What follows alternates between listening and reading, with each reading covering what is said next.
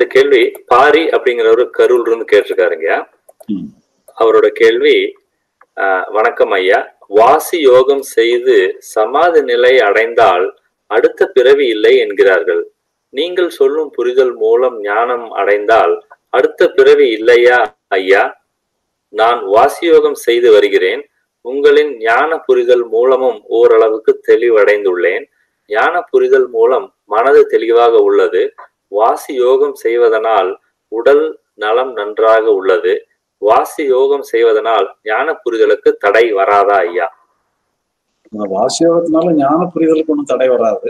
உடல் நலத்துக்கு உண்மையிலே அது வாசி யோகங்கிறதே உடல் நலத்தை நல்லா வச்சுக்கிறதுக்குள்ள ஸ்கோப் தான் இருக்குது. அதனால உடல் நலத்துக்காக நீங்க வாசி யோகத்தை பயன்படுத்திக்கிடலாம். அதனால ஞானத்துக்கு அதுக்கும் தடை இல்லாம இருக்கலாம். அதனால ஞானத்துக்கு அது இடைஞ்செல்லாம் பண்ணாது. நீங்க ஞானத்தை அடைஞ்சிக்கிட்டே நீங்க வாசி யோகத்தையும் வச்சுக்கலாம். நன்றிங்க. அடுத்த கேள்வி, ரவிசங்கர் அப்படிங்கிறவரு நம்ம வெஸ்ட் மாம்பலத்துல இருந்து கேட்டிருக்காருங்கய்யா, God is there are not ஐயா அப்படின்னு கேட்டிருக்காங்க. அதாவது கடவுளுங்கிறது அதை நம்ம சொல்லலாம், பிரபஞ்சம் எல்லாம் சேர்ந்து காஸ்மிக் மைண்ட் ஈஸ்வரன் சொல்றாங்க, அது காடுன்னு சொல்றாங்க. அதுக்கு ஆதாரமானது பிரம்மம்னு சொல்றாங்க, அது அப்சல்யூட் காடுன்னு சொல்றாங்க. அதுபோல நம்ம மரணத்துக்கு அப்புறம் வரக்கூடிய சில அந்த சூக்ஷ்ம சரீரங்கள் சில தெய்வீக சக்திகள் உள்ளவங்களெல்லாம் சில சின்ன டெய்டிஸ்ன்ற மாதிரி அந்த மாதிரி ஒரு சின்ன அப்படி அந்த மாதிரி தன்மையில் உள்ள ஒரு சின்ன லிட்டில் காட்ஸ் அல்லது அந்த மாதிரி சொல்லக்கூடிய ஒரு சூக்ஷ்ம சரீரங்கள் உள்ள சில கொஞ்சம் மேம்பட்ட நிலைகளை அப்படி சொல்லியிருக்காங்க. நம்ம எப்படி வேணாலும் எடுத்துக்கிறோம். இதுல நம்ம எல்லாத்துலயுமே உயர்ந்தது முக்தியும் விட்டு புரிஞ்சுக்கணும். அதான் நமக்கு சிறப்பு, அதான் நமக்கு தேவையானது. மற்றதெல்லாம் நீங்க இந்த மாதிரி ஒரு மெட்டாபிசிக்ஸ்ன்னு சொல்ற மாதிரி இப்படி இருக்கலாம், இல்லாமலும் இருக்கலாம்னு வச்சுக்கோங்க. நன்றிங்க. அடுத்த கேள்வி, தூக்கத்தில் கனவு எப்படி வருகிறது அப்படின்னு கேட்டிருக்காங்க. அதாவது கனவுங்கிறது ஒண்ணுதான். நம்ம நினைவுன்னுட்டு சொல்லி எதையாவது ஒண்ணு நம்ம டே டைம்ல கூட வேக்கிங் ஹவர்ஸ்ல கூட நமக்கு தாட் உருவாகுது. தாட்டு கூட தானா தானே உருவாகுது, நாம எதுவுமே உருவாக்குறது. அந்த அந்த இயல்பு நம்ம தூங்கும்போது கூட அதனுடைய ஒரு பகுதி அது அந்த வேலையை செஞ்சுட்டே தான் இருக்கு. அப்ப அதுக்கு ஏதோ தேவைப்படுறதுனால அந்த மாதிரி சில நினைவுகள் உருவாகிட்டு இருக்கு. அதுவும் அதனுடைய இயற்கைன்ட்டு எடுத்துக்க வேண்டியதுதான். அதனால கனவு நம்ம கஷ்டம் பண்ண வேண்டிய அவசியம் இல்லை. சிலவங்களுக்கு கனவு இல்லாமலும் தூக்கம் வருது, கனவோடையும் தூக்கம் வருது. அது இந்த கனவுங்கிறதே கூட ஒரு தாட்டு தான். நம்ம சாதாரண நம்ம நனவு நிலையில ஏற்படக்கூடிய தாட்டு மாதிரி இது தூக்கத்துல ஏற்படக்கூடிய ஒரு தாட்டு. அதனால தாட்டு எப்படி ஏற்படுதோ அதே மாதிரி தான் கனவு தானா ஏற்படும். கடலால ஏற்படுற மாதிரி எதுவும் தானே. நன்றிங்க. இந்த கேள்விங்கயா இப்போ நீங்க மெயினா சொல்றது நம்ம எப்படி ஞானம் அடையிறது, மனசோட சண்டை போடாம இருக்கிறது நீங்க. ஆனா இந்த கேள்வியோட மெயின் கருத்து அல்லது ஜிஸ்டுங்கயா, நம்ம சுற்றார் நம்ம சுத்தி இருக்கிறவங்க, நம்ம குடும்பத்துல இருக்கிறவங்க நம்ம டிசிப்ளின் இல்ல, ஒழுக்கமா இல்லைன்னா நம்ம எப்படி பிஹேவ் பண்றதுங்கிறத பத்திங்கயா. லதா அப்படிங்கிறவங்க கோயம்புத்தூர்ல இருந்து கேட்டிருக்காங்கயா. கேள்வி, மகான்கள் சுய ஒழுக்கத்தை தான் போதிக்கின்றனர். வாழ்வு இரட்டைத்தன்மையில் இயங்குவதால் நாம் மட்டும் சுய ஒழுக்கம் என்ற ஒன்றை கோட்பாட்டோடு எப்படி வாழ்வது? என்றுமே நாம் பிறருடன் இயங்க வேண்டி உள்ளது என்பதாலும் கணவன் மனைவி, தாய் மகள், தாய் குழந்தை, அண்ணன் தம்பி, அண்ணன் தங்கை, அக்கா தங்கை, இன்னும் அனைத்து உறவுகளிலும் தத்தம் சுய ஒழுக்கத்தை கடைபிடித்திருந்தால் வாழ்வு இனிமையாகவே இருக்கும். ஆனால் உண்மையில் அவ்வாறு நடப்பது இல்லையே. மாறாக அவர்களின் குறைகளை சுட்டிக்காட்டி திருத்துவது நம் வேலை இல்லை என்று கங்கணம் கட்டிக்கொண்டு நம் மன அமைதிக்காக அவற்றின் குறைகளை நிறைகளை பொறுத்து கொள்ள வேண்டி உள்ளதே. அவ்வாறு நாம் நம் சுய ஒழுக்கத்தின் மீதும் சுய மாற்றத்தின் மீதே கவனத்தை குவிப்பதால் இவர்களின் குற்றங்களை நாமே தண்ணீர் தெளித்து வளர்த்து விடுவதாக இருப்பது போல் உள்ளதே. வாழ்விற்கு சுய ஒழுக்கம் மட்டும் போதுமா? நம்மோடு இருப்பவர்களின் ஒழுக்கம் பற்றி கவலைப்பட தேவையில்லையா ஐயா? கவலைப்படத்தான் செய்யணும். அடுத்தவங்களுடைய நல்லதை பத்தி கவலைப்படத்தான் செய்யணும். இருந்தாலும் நம்முடைய எல்லைக்கு மீறி நம்ம செயல்பட முடியாதுதான். நம்ம எல்லை நம்ம எல்லைக்குள்ள நின்றுதான் நம்ம செயல்பட முடியும். அதனால நம்மளை சரி பண்றது நம்ம எல்லைக்குள்ள இருக்கு. அதனால நம்மளை சரி பண்றது முதல்ல நம்ம அதை கரெக்டா வச்சுக்க வேண்டியதுதான். நம்மளால முடிஞ்ச அளவுல எங்க அளவுலங்கிறது அடுத்தவங்களை சரி பண்றதுங்கிறதே புறச்செயல் தான். புறச்செயல்ங்கிறது அதுல எந்த அளவுல சொல்ல போனாங்கன்னா கால்குலேஷன்ல வச்சுதான் நம்ம அடுத்தவங்களை செயல்படுத்தணும். இப்போ நம்ம ஒரு பிசினஸ் பண்றதுங்கிறது ஒரு புறச்செயல். பிசினஸ்ல நம்ம வெற்றி பெறணுங்கிற நோக்கத்துல எப்படி வேணாலும் செயல்படலாம், பிசினஸ் பண்ண முடியாது. வெற்றி பெறணும் லாப நோக்கத்துல தான் நம்ம செயல்படுறோம். லாபத்தை ஈட்டுறதுக்காக நம்ம எப்படி எல்லாம் இது பண்ணணும்னு சொல்லி ரொம்ப கால்குலேட் பண்ணி தான் நம்ம செயல்படுறோம். அதே மாதிரி புறத்துலையும் மற்றவங்க எல்லாம் நம்மளுடைய சேர்ந்தவங்களா இருந்தாலும் கூட அதையுமே நம்ம கால்குலேட்டிவா செயல்பட்டு தான் நம்ம ரிசல்ட் கொண்டு வர முடியும்.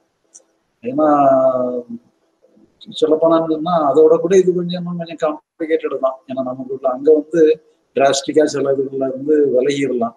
இங்க நம்ம அப்படியே விலக முடியாது, கூட இருந்துதான் நம்ம இதாகணும். இப்ப நம்ம தொழில் பண்ணும்பொழுது ஒரு தொழில் ஆகலைன்னா தொழிலே விட்டுட்டு வேற தொழிலை கூட நம்ம செலக்ட் பண்ணிக்கலாம். இங்க நம்ம வேற உறவினர்களை செலக்ட் பண்ண முடியாது. நம்ம பிள்ளைகளும் நம்ம அண்ணன் தம்பிகளும் நமக்கு அதை மாற்ற முடியாது.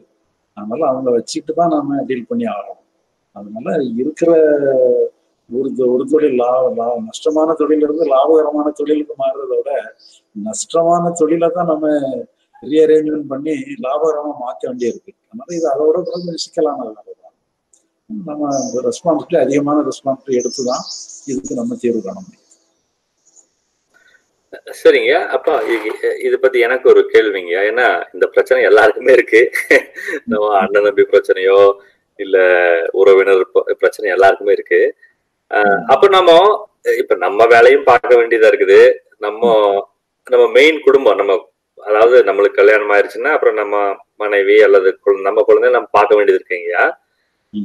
இப்ப நம்ம உறவினர்கள் எல்லாருமே பல விதமான கஷ்டத்தில் இருப்பாங்க. நம்ம எல்லாருக்குமே லிமிட்டட் டைம் தான் இருக்கு.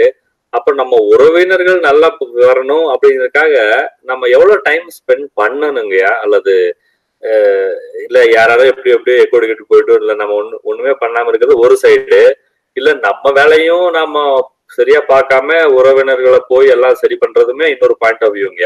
இது எப்படிங்க பேலன்ஸ் பண்றது? இல்ல இப்ப இது வந்து மெயின் ரோலே வந்து உறவினர்கள் எடுத்துட்டோம்னா அவங்களை காப்பாற்ற வேண்டியது அவங்களுக்கு தான் மெயின் ரோல். அவங்கள நாம காப்பாத்துறது செகண்டரி ரோல் தான். நம்ம செகண்டரி ரோல் நம்மளை காப்பாத்திக்கிறது நம்முடைய மெயின் ரோல். நம்மளோட சார்ந்தவங்களை காப்பாத்துறது நம்முடைய செகண்டரி ரோல். அதனால நம்ம செகண்டரி ரோலோட பிரைமரி ரோலுக்கு தான் நம்ம ஃபர்ஸ்ட் இம்பார்ட்டன்ஸ் கொடுக்கணும். நம்மளை காப்பாற்றுறது தான் பிரைமரி ரோல். அதை நம்ம முடிச்சுக்கிட்டு அதுக்கும் போக நமக்கு டைம் இருந்துச்சுன்னா அடுத்தவங்களை காப்பாத்துற தன்மையில ஏற்படணும். சொல்ல போனா ஒரு தண்ணியில விழுந்துடுறான், அவனை காப்பாற்றணும். நமக்கே அறவரை நீச்சல் தான் தெரியும். நம்மளை காப்பாத்திக்கிறது தான் முதல் ரோல். நம்மளை காப்பாத்திக்கிறத விட அடுத்தவங்களை காப்பாத்துறது தான் முதல் ரோல்னு எடுத்தா ரெண்டு பேரும் சேர்ந்து கிளம்ப வேண்டி வந்துடும். அதனால நம்மளை காப்பாத்திக்கிறதுங்கிறத வச்சுக்கிட்டு அது போக நமக்கு என்ன சக்தி இருக்கோ அந்த அளவுக்கு நம்ம பண்ணிடலாம். இல்ல இப்ப நாம தண்ணியில இருந்துகிட்டே நம்ம காப்பாத்துறோம். முதல்ல நம்ம கரையேறிட்டு கூட கரையில இருந்து ஏதாவது கயிறு அல்லது எதுவும் எடுத்து போட்டோ இது பண்ணலாம். இல்லைன்னா கொஞ்சம் ஆட்களை மற்ற யாரை கூட்டிட்டு வந்தாது ஏற்பாடு பண்ணலாம். ஏதோ ஒரு வகையில நம்ம காப்பாற்றணுங்கிற இதுல ஒரு பின்வாங்கன்னு அவசியம் இல்லை. அடுத்தவங்க காப்பாற்றதான் செய்யணும். அது செகண்டரி ரோலா எடுத்துக்கிட்டு எந்த அளவுக்கு ஸ்கோப் இருக்கோ அந்த அளவுக்கு. சரிங்க. அப்போ நம்ம ஒரு கல்யாணத்துக்கு முன்னாடிங்க நம்ம அம்மா அப்பா கூட பிறந்தவங்க கூட இருக்கிறாங்க. அப்ப அவங்கதான் நம்ம ஃபர்ஸ்ட் ப்ரையாரிட்டி. அவங்க அப்புறம் உறவினர்கள், சித்தப்பா பசங்க, பெரியப்பா பசங்க எல்லாம் அந்த ரெண்டாவது சர்க்கிள் செகண்டரி சர்க்கிள்ல வருதுங்க.